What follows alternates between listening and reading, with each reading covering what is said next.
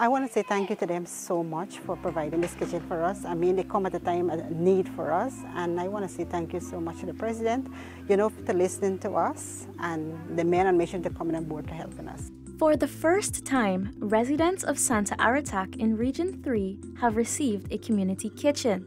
As a gift from the Men on Mission initiative, the facility will see almost 50 children receiving fresh, well-balanced meals.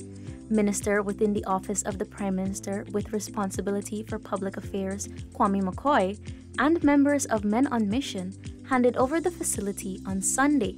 It was welcomed by residents. This new kitchen will help me to do my work more efficiently because it has all the facilities inside, and I'm more comfortable working in the kitchen. I work during the day, so it's kind of difficult to cook for my child. So it helps me a lot. I don't have to come home and say I have to cook.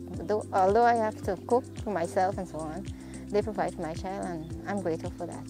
Thus far, Men on Mission has launched similar initiatives in Regions 4 and 9 and intends to expand to Region 6.